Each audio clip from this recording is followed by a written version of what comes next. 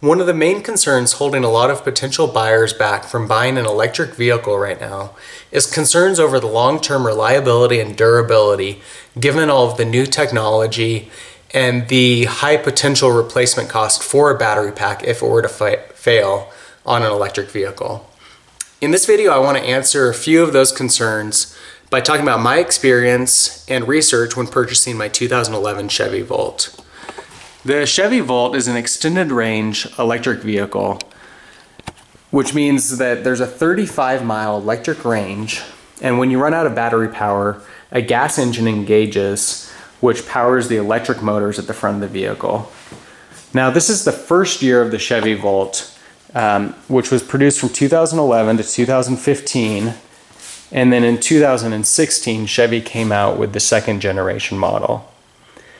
Now, given that this is the first year of the Volt, it's a pretty good year to look at because a lot of times the main issues with electric vehicles occur right at the beginning of production. Now, overall, it's been a very reliable vehicle. There have been very few repairs or issues with it. I've got another video on my YouTube channel that goes over the actual repairs that have been done to this vehicle since it was brand new. So in this video, I wanted to talk more about that long-term durability and the life of the range.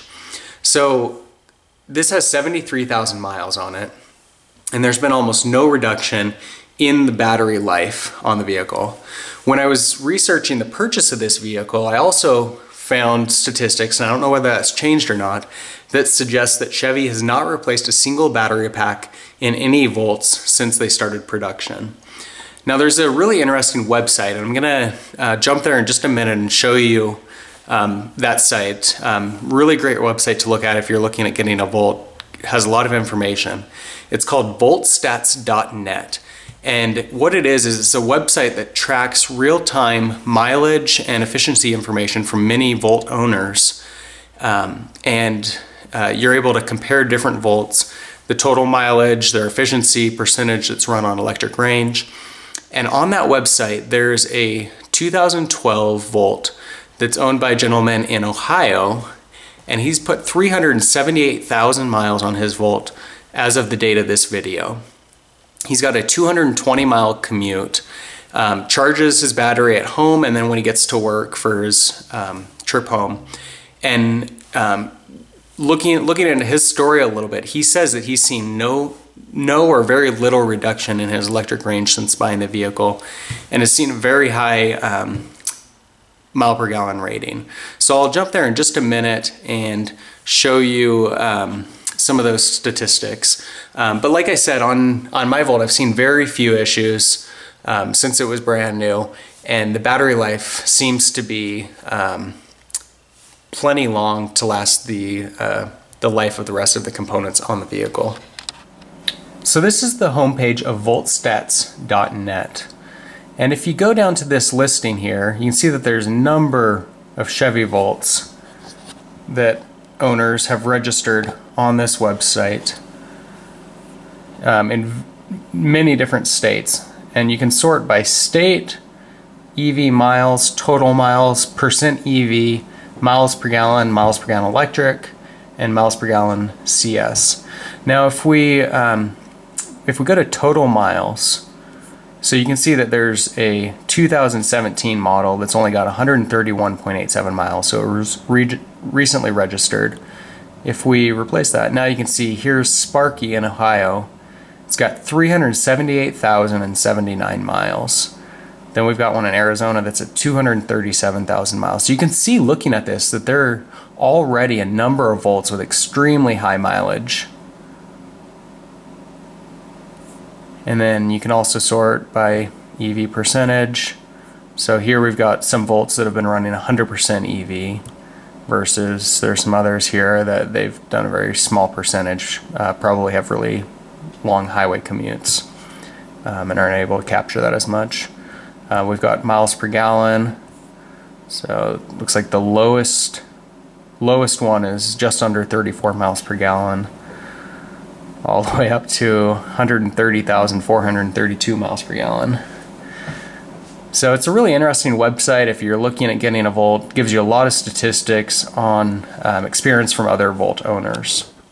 So one of the things that concerned me the most when I was shopping for my Volt was I was thinking, okay, you've got a gas engine, you've got electric motors, you got your battery pack, you basically have an electric car and a gas vehicle combined into one vehicle. So it seems like there's twice as much that can go wrong with the car. And so I was a bit concerned about, okay, does that mean that I'm gonna have twice as many repairs, or is there just gonna be more that can go wrong with the car? And like I said, it's been really reliable so far, and my perspective on that has really changed with the Volt, to where it's like, yeah, you've got a gas engine and you've got an electric side of the vehicle. But at the same time, in a way, that almost means that you've got two systems, which means, you know, it extends the life of the vehicle double in some capacities. There's certainly some components like the electric motors that are being used at all times. But I've got a Volt here that's run significant portion. I'm averaging about 250 miles per gallon. So a significant portion of the mileage has been strictly electric, which means I have a gas-powered engine inside of this vehicle that's nearly brand new. And so one of the really nice things about that too is even if the electric range were to diminish over time, when that happens and the range begins to drop, I've got a gas engine in the vehicle that's nearly brand new and has plenty of life left in it. So if you're concerned about the long-term durability of an electric vehicle, hopefully this video will give you a little bit more peace of mind about taking the plunge and getting into an electric vehicle. My 2011 Volt with 73,000 miles seems to be running great and showing very little indication of any wear to the battery pack. You saw on voltstats.net that there are a couple Volts that are up in the 200,000 and 300,000 mile range. Those drivers are still adding miles on a daily basis. With an electric vehicle, your chance of failure in many aspects is even lower because there's so many less moving components in an electric vehicle than you've got in a traditional combustion engine.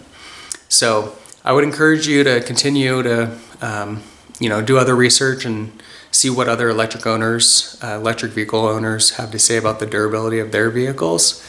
And if you have any questions, feel free to leave them in the comments below.